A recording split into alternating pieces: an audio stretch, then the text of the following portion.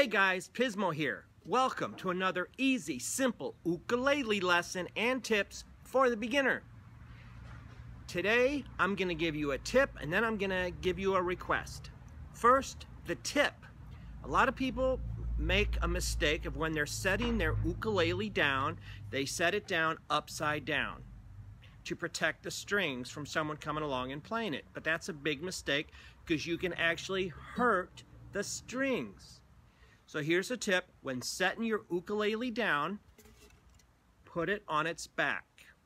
You will not be sorry. And now for the request. It's subscription time, and I want to ask all of you who aren't already subscribers to please subscribe to Pismo Ukulele.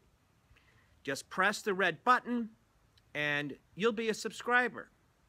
I don't know exactly why that matters, but a lot of people who have YouTube channels ask for that, and so I'm trying to do this correctly.